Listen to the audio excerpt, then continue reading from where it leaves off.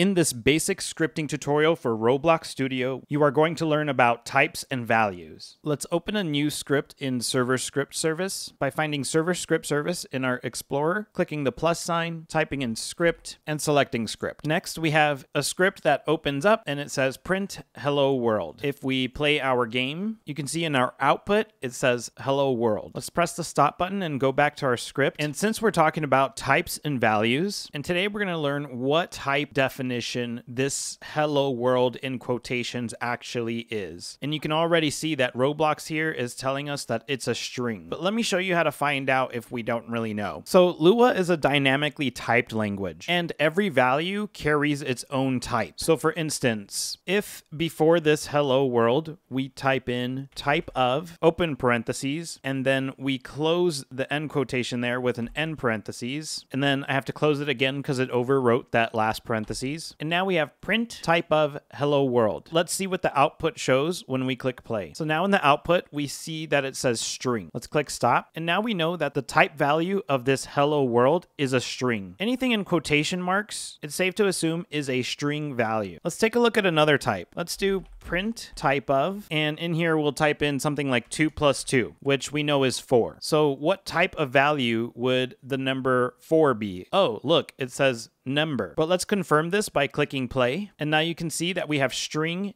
and number. Going back to our code, we know that this value is a string and we know that this value is a number. Now, I'm just curious, on our next line here, what kind of value type is this print? So we're pretty much finding out this print function. What value type is it? Let's click play and find out. So would you look at that? It's function, line 3 of our script. Let's press stop. And so we know this value type is a function. Here's another value type. We could do print type of true. We can also copy and paste this and we can make this false, and we can see what value type this is. The script is telling us that those are Boolean type values. Anytime you see a true or false, you'll know that it's a Boolean. Another common type value that we're going to run into very often is a value called nil. And let's see what type value this is. And as you can see, this is a nil type value. So we'll comment this as nil. So the nil type value is meant to be different from every other value. You'll see the usefulness of nil in various tutorials throughout your learning experience. You can actually print the type of a type of. So the function type of will always return a string value. So we can prove this by clicking play. And after our nil value, you can see that our line 6 is a string. So if we go to line 6 here, we know that the type of value of a type of